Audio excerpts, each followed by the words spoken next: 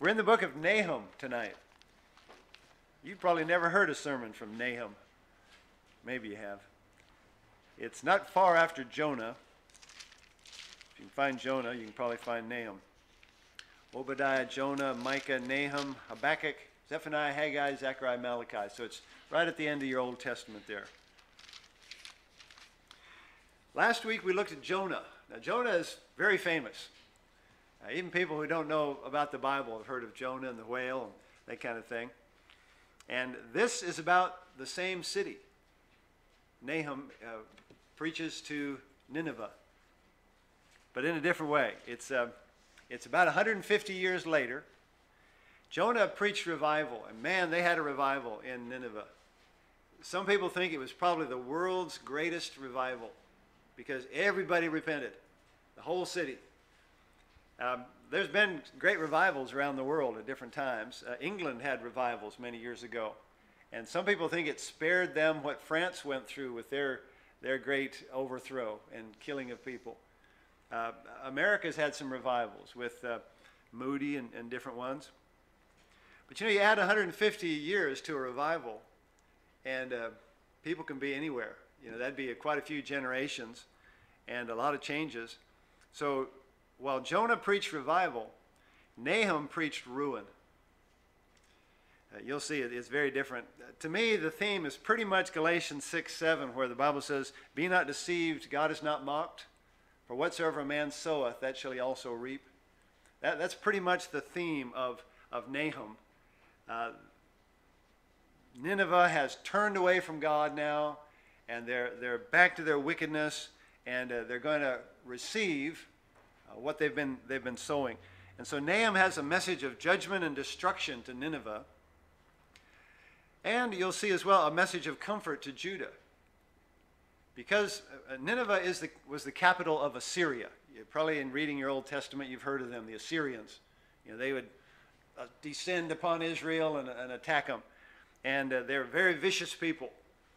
So with Nineveh and Assyria being overthrown to Israel, they think, oh, great. In fact, most of the people around there would have said, great. If you want to read some things about it, look in 2 Kings chapter 19, not right now, but it's a time when Assyria surrounds Jerusalem. They have a siege set, and God says, don't worry about it.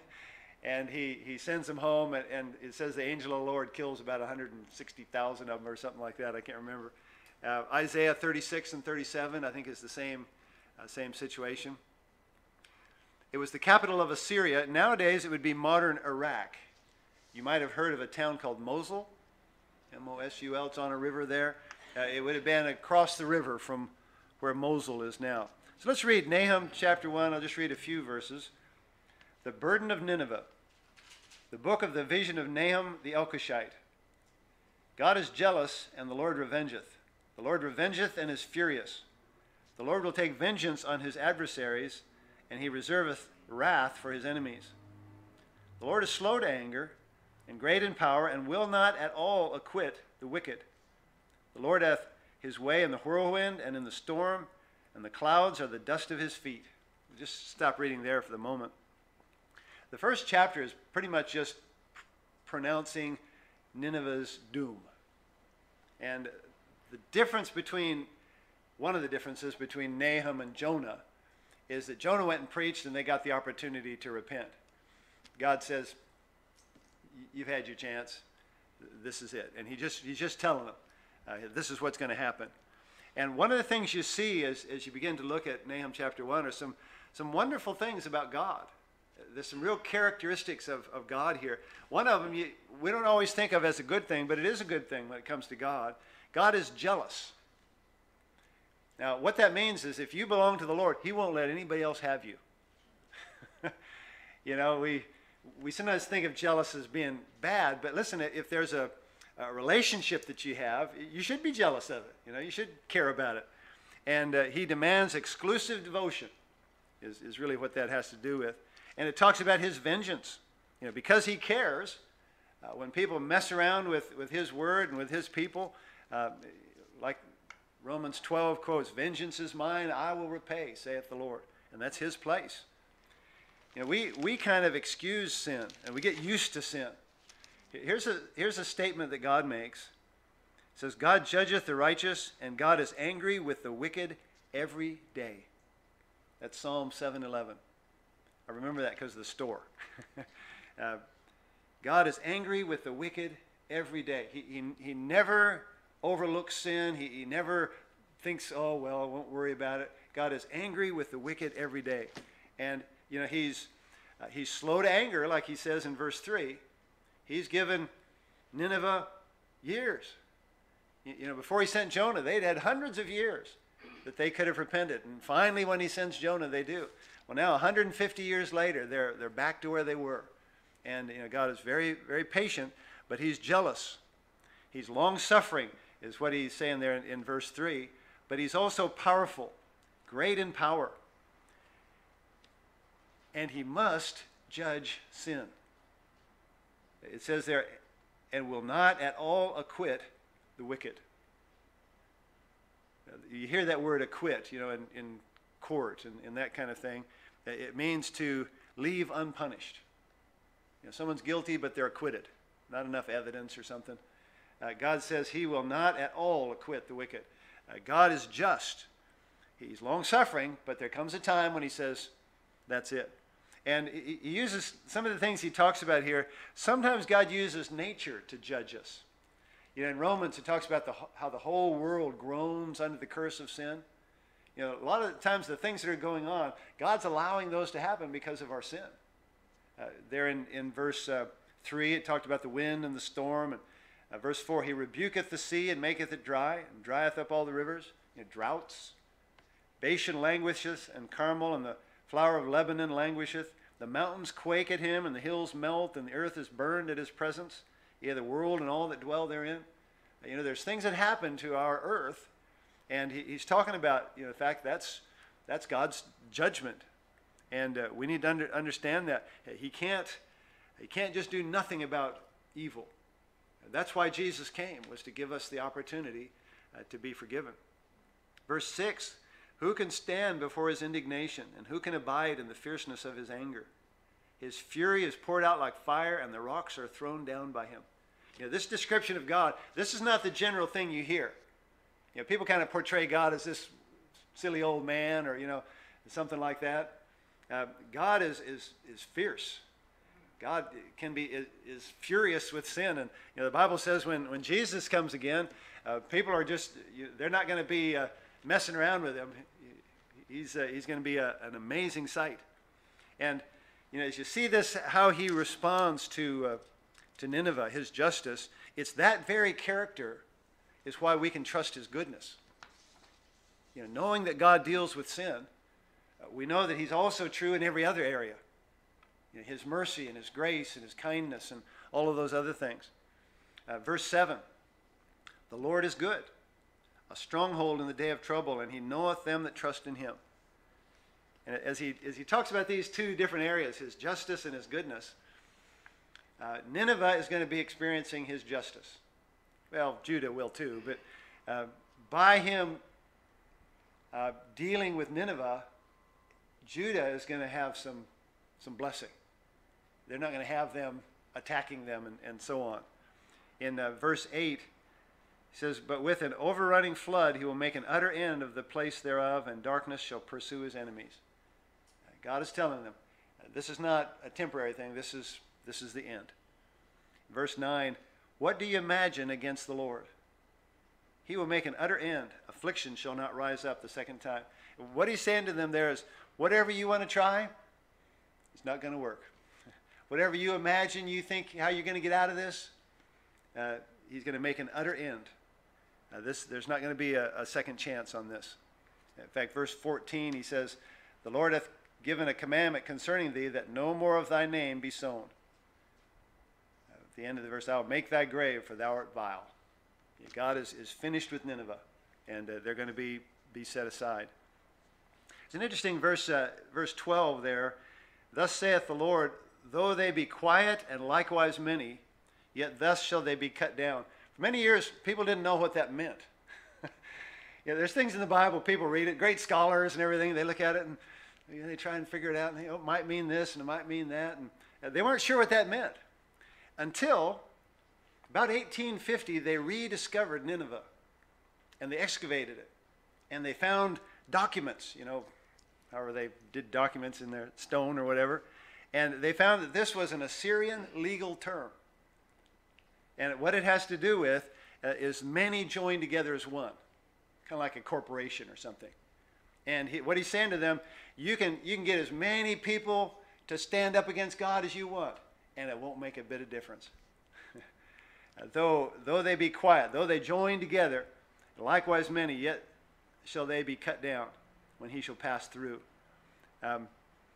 Proverbs talks about that. Though hand join in hand, rebellion against God. That's the advantage of a literal translation. Sometimes there's things that the translators don't really know what it means. So if they try and translate what they think it means, they don't know. But if they'll translate it literally, like the King James, later on they'll say, oh, that's what that means. There's more than one place like that where they discover something and say, oh. That's why we use the King James Bible. And this just seemed, the very idea that Nineveh would be gone, that Assyria would be gone, just seemed impossible to Israel. If you look back in history, you'd be amazed what nations used to be world powers. Portugal, Spain, Holland. There's been countries that were really powerful, and now they're just little countries. And if the Lord tarries, it'll be the same with the United States. People say they used to be a world power, and they can't do anything. The Aztecs and the Mayans were some of the most civilized people in the world, and now those are the people who people wonder if they came from cavemen, because they're so backward. We need to understand that God sets up and God puts down. Jews couldn't imagine that God was able to put Assyria aside and Nineveh would be taken care of. In verse 15 is a real hope to Judah. He says, Behold upon the mountains the feet of him that brings good tidings, that publisheth peace. O Judah, keep thy solemn feasts, perform thy vows, for the wicked shall no more pass through thee. He's utterly cut off. So there's some hope for Israel. That's repeated in Isaiah 52. You're probably familiar that he says it again in Romans 10 when he talks about being a witness for the Lord. How beautiful are the feet of them that, just as he says there. So in chapter 1, you see a lot about God's justice and his goodness. Justice for Assyria, Nineveh, goodness for the Jews. Chapter 2 is basically just Nineveh's destruction. I'm not going to read a lot of it. He more or less describes it. The first 8 verses are the siege of Nineveh, and then the last 5 or so verses are the sack of Nineveh. In verse 6 of chapter 2, it says, The gates of the rivers shall be opened, and the palace shall be dissolved. There's a Greek historian named, I'm not sure how to pronounce it, I think it's Ctesias. He records that Babylon invaded Nineveh when a flood washed away part of the foundation and the gates of the city. Exactly what God said here. Similar to verse 8 of chapter 1. With an overrunning flood, he will make an utter end of the place thereof. That's what he's talking about, even before it happened. In verse 13 of chapter 2, he says, Behold, I am against thee, saith the Lord of hosts, and I will burn her chariots in the smoke, and the sword shall devour thy young lions, and I will cut off thy prey from the earth, and the voice of thy messengers shall no more be heard. He's just saying, that's it for Nineveh. Then chapter 3 is basically, you might say, why Nineveh's doom was deserved. And as you look at this, you need to remember God deals with individuals, but he also deals with nations. He deals with governments. He deals with people. And he shows us in chapter 3 Nineveh's character and why they were done away with. Just read a few verses. For instance, verse 1, Woe to the bloody city! It is all full of lies and robbery. The prey departeth not. Lies and robbery were characteristic. Verse 2 and 3, The noise of a whip and the noise of the rattling of the wheels and the prancing horses and of the jumping chariots. The horseman lifteth up both the bright sword and the glittering spear, And there's a multitude of slain, and a great number of carcasses. And there's none end of their corpses. Corpses. They stumble upon their corpses. Violence was just a characteristic of their nation. Verse 4, witchcraft. Because of the multitude of the whoredoms of the well-favored harlot, the mistress of witchcraft, that selleth nations through her whoredoms and families through her witchcrafts. Behold, I am against thee, saith the Lord of hosts. In verse 5, he goes on and talks about their immorality. I will discover thy skirts upon thy face, and will show the nations thy nakedness, and the kingdom thy shame. And I will cast abominable filth upon thee. He's just saying, this was a nation that had just gone beyond hope. Their immorality, even their pride. And he brings it down to verse 8. He makes a comparison. He says, art thou better than populous No? Now, No is we know of that as an Egyptian city called Thebes. I don't know if you've ever heard of that. But he's just saying with Egypt, he's saying to Nineveh, I judged Egypt. I judged the city of No. There's no reason I wouldn't judge you. In chapter 2, verse 2, he basically says to him, I've judged Judah. I've judged my own people. I'm going to judge you. And it comes down to just the fact that this is the end for Nineveh. Chapter 3, verse 14. Draw thee waters for the siege. Fortify thy strongholds. Go into clay and tread the mortar. Make strong the brick kiln. There shall the fire devour thee. The sword shall cut thee off. It shall eat thee up like the cankerworm. But what he's saying to them is, you can make whatever preparations you want. It's not going to help. You can make bricks. You can gather water. I'm still going to burn you. I'm still going to break you. In verse 18, he just basically says they're going to be completely gone. Thy shepherds slumber, O king of Assyria. Thy nobles shall dwell in the dust. Thy people is scattered upon the mountains, and no man gathereth them. There's no healing of thy bruise. Thy wound is grievous. All that hear the bruit of thee, that's a word means report, shall clap the hands over thee. For upon whom hath not thy wickedness passed continually? He says, when you're gone, all your neighbors are going to say, yay! No more Assyrians to attack us. So what he's saying is, you're going to get what you've deserved. Whatsoever a man soweth, that shall he also reap. What was it? They used to say, you live by the sword, you die by the sword. And that's what happened to Nineveh. This is what you call apostasy. Apostasy is when you know the truth and you leave it. Apostasy brings judgment. God always rewards apostasy with catastrophe. God had sent his prophet.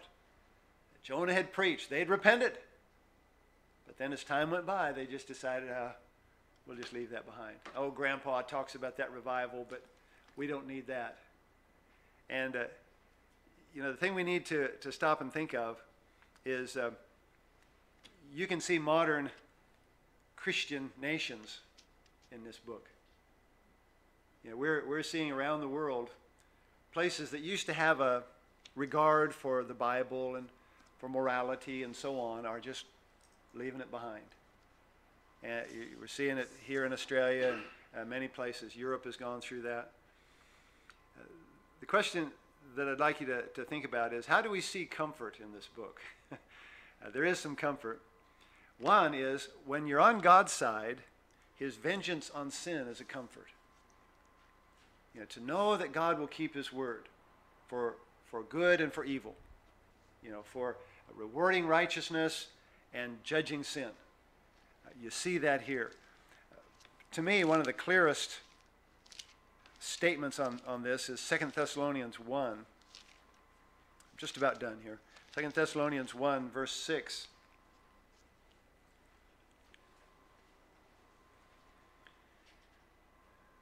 He says, seeing it is a righteous thing with God to recompense tribulation to them that trouble you, and to you who are troubled, rest with us, when the Lord Jesus shall be revealed from heaven with his mighty angels, in flaming fire, taking vengeance on them that know not God, and that obey not the gospel of our Lord Jesus Christ. He's just saying, living for the Lord now can be it can be tough. People of the Bible days often were put to death, for trusting Christ. He's saying, there's coming a day when I'll deal with all of that. There's comfort in knowing that God will reward our belief, our faithfulness, and God will judge those who stand against him. Now, it's not comfort in knowing they'll get theirs, but it's just knowing that God will do what's right. As well, I think there's comfort in the book of Nahum in knowing God's character. When you see God's character, you see God is always going to do right. We may not understand it at the time. For Assyria, I guess all they saw was they got destroyed. But what God saw was he'd given them 150 years to do what was right. He'd sent his prophet. They'd started doing right, and then they turned away. Before that, he'd given them several hundred years to turn to him. We see God's character, and we know that God will do what's right. Abraham put it this way, "Shall not the judge of all the earth do right?" And the answer is yes. We can know that God will do right. And as modern-day Christians, we need to realize our nation may turn away from the Lord, but that doesn't mean that we have to. And it could happen where we'll suffer for believing what the Bible says and teaching what the Bible says. It could happen. It could happen in our lifetime. But we know that God will do what's right, and our trust is in him. Paul went through that, ended up in prison for serving the Lord, died in prison because of his stand for God. But there's comfort in knowing that God will reward those who believe him, those that are faithful. Book of Nahum, not a very cheerful book. It's what's the second part of something?